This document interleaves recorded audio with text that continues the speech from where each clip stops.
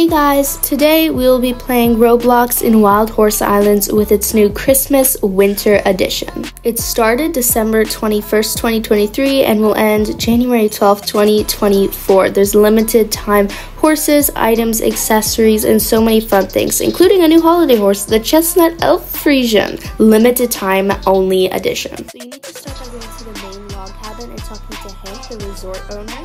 Once you do this, there's so many different things you can claim and get if you collect winter tokens or golden snowflakes with the winter magic spirit of Christmas. Just talk to the pilot Weasley and he'll take you back to mainland if you want to leave the resort. You can visit one of the bonfires and talk to Hubert. He says, "Where's your coat? You're gonna freeze out here." He's taking a break from a project back on Blizzard Island and he wants you to collect logs for his firewood. So you can find where the logs are on your map. It's pretty close. Then you just press them and you just bring them back to the fire. The fastest you can go is a canter, sadly, so it takes a while. Then eventually when you add multiple logs, you'll get golden snowflakes and holiday spirit. Another activity you can do just for fun without getting anything is playing hockey. I'm not the biggest fan of hockey and I'm terrible at it, even in this game, but it's really fun. And of course, there's still wild horses on the island. Then if you want to build an igloo, you need to cut down with your axe, your pickaxe,